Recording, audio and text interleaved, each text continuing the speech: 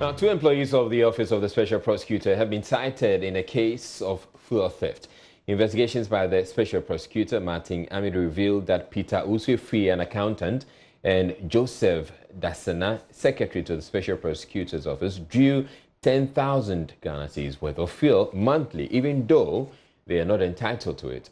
Joy News can exclusively report that even though the investigations established damning evidence against the two, only the accountant has been sacked. Martin Amidu's secretary is still at post. My colleague Kojo Yangsing has some more details on the development at the Office of the Special Prosecutor, and he joins me via Skype now. Hello, Kojo. So what do we know about these two OSP employees?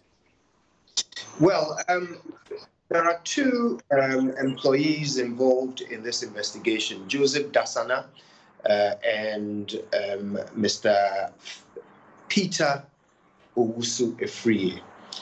Now, what we know about them is that a memo from the then acting head of investigation, Julius Zodanu, written to Martin Amidu, detailed how Joseph Dasana, who happens to be the Office of Special Prosecutor's secretary, and Peter Owusu-Efrie, who is an accountant, both signed for fuel coupons to the tune of almost 10,000 Ghana cedis, even though, as unconfirmed staff on secondment, neither of them were actually entitled to fuel coupons.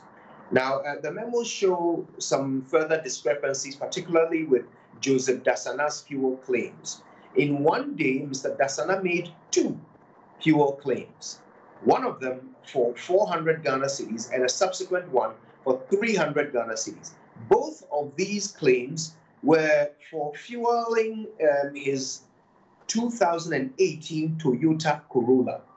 Now, Israel, a Toyota Corolla is a vehicle whose tank can only take 250 to a maximum of 300 Ghana cedis worth of fuel at full capacity.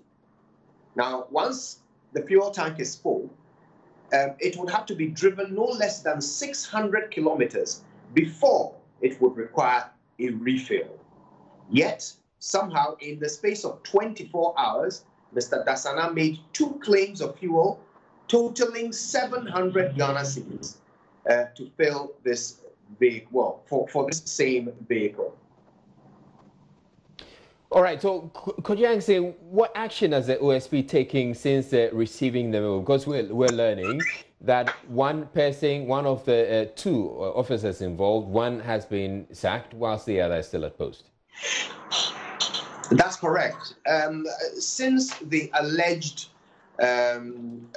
stealing of fuel was reported to the Office of Special Prosecutor on the 12th of December last year, well, one of the two accused, Mr.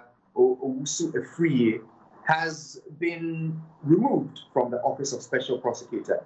He has now been transferred back to the Controller and Accountant General's office from where he originated. But Mr. Joseph Dasana remains the secretary of the Office of the Special Prosecutor. So pretty much they are both still government employees.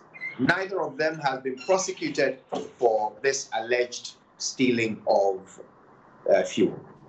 Right, thank you very much, Kojo Yangsing, for that bit of information there.